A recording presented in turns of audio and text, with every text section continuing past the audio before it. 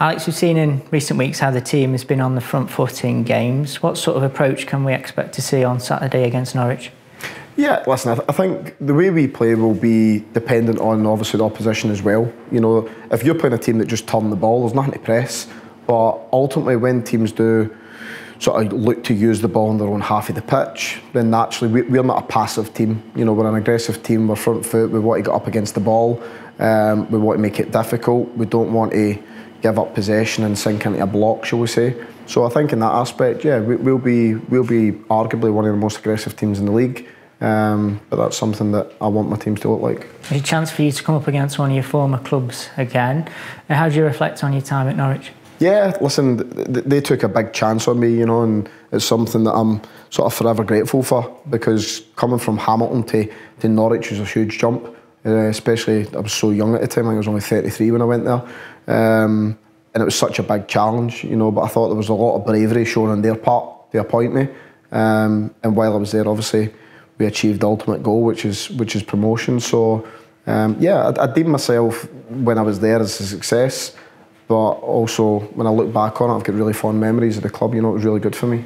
Given how the team have been performing recently, I'm sure the fans will be right behind the side on Saturday. How do you assess how the supporters have really got behind the team, particularly sometimes when things haven't been going so well this season? Yeah, I think we discussed at length quite a few times this season in terms of the importance of the fan base, you know, and not only that though, I think that we've wanted to give them something back, you know, because there has been games when we've needed them at home. We haven't been in great form at times, and you need that back and you need that support because of the importance of the game, and they were always there, they always backed us, and I'm hoping now that they feel as if some of that was justified, and now that we're trying to pay them back through good performance, through work ethic, through looking like something on the pitch that can be relatable to them, you know, hard working, die on the pitch for the cause, do everything they can for the 3 points, and I think at the moment, I think that's where we are as a team. So yeah, I'm hoping they're enjoying it just now. Just touching on Axel Tuanzebe, I remember when he first came to the club, you said that the medical and conditioning teams would have to put a plan in place to get him up to speed. How do you kind of assess how that plan's gone? Yeah, I think we've planned it out extremely well. You know, I said on quite a few occasions, I've had quite a few players that have been out for over a year and then had to sort of nurse them on the way back. I think that it's a really delicate process, because I think everybody's slightly different.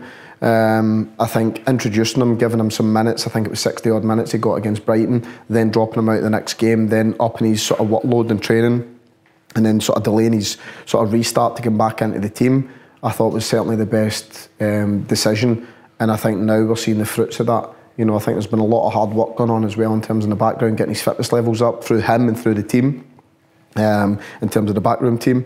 So yeah, I think we've managed that side of Axel's sort of progress extremely well. He's part of the team that got that result at Middlesbrough in midweek. It got feisty at times, but do you feel as though that's the sort of challenge that your team enjoys?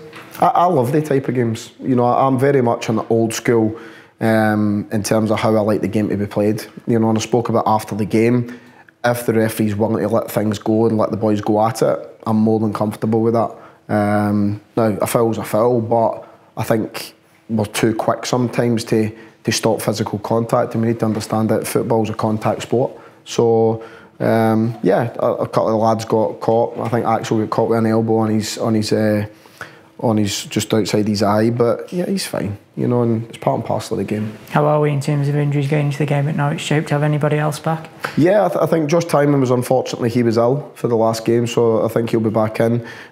Jags will make a late call on, but he's made good progress. So yeah, I think we'll be sort of fitter, shall we say, as a squad than we were at Middlesbrough. Cheers, Gaffer. Thank you very much.